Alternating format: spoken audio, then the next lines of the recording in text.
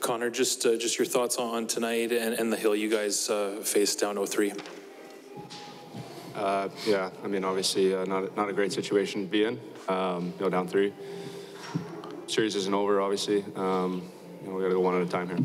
Second row on the left. Connor, just the 10-second span when Bush hit the post and comes down the other way. I mean, could have been 3-2 for you guys. Instead, it's the other way. It's a game of inches. Obviously, it showed there.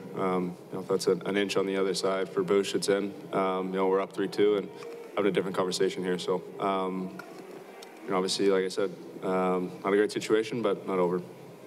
Similar question for you, Mike. Like just a post at one end, a goal at the other. Lots of good chances. I know you saw quite a bit of rubber tonight. Is this a tough one to lose because of how tight it was and some bounces like that? Yeah, it's playoff hockey. It's every play counts, and it obviously stings to go down 3-0. But saying that, it's not over till you lose 4, and we got to come back in Game 4 and try and win one game and move on from there. But obviously, the desperation level has to be at an all-time high in order to to win at this time of the year, and it comes from everybody in the room just a little bit more. And like Connor said, it's a game of inches. There's not a lot of space out there, but you gotta give everything you have for one game. Back right. Connor, over the course of the playoffs as a team, you guys have done a great job of scoring goals, a lot of goals. What do you think has changed over the last couple of games to prevent that from happening? What? Over the last couple. Prevent what from happening? From scoring goals as a team. What's stopping them? Yeah. Oh, okay. Exactly. They're a good hockey team. I'm going to keep saying that. They obviously do a lot of good things defensively and offensively.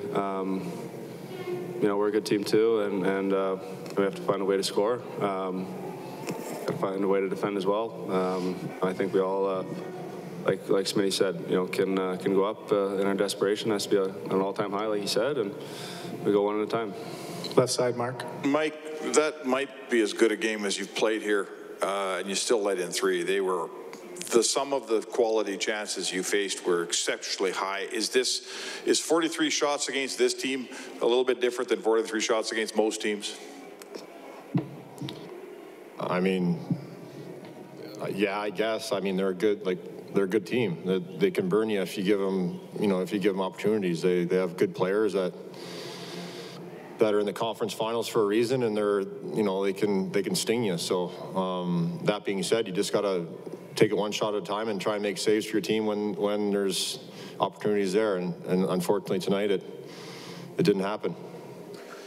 Connor, you guys had the building, the crowd, the energy. You get an early goal. How much wind did it take out of your sails to suddenly have to kill? 7 minutes in penalties for the rest of that period there. But the kill did a great job. Absolute warriors on the kill.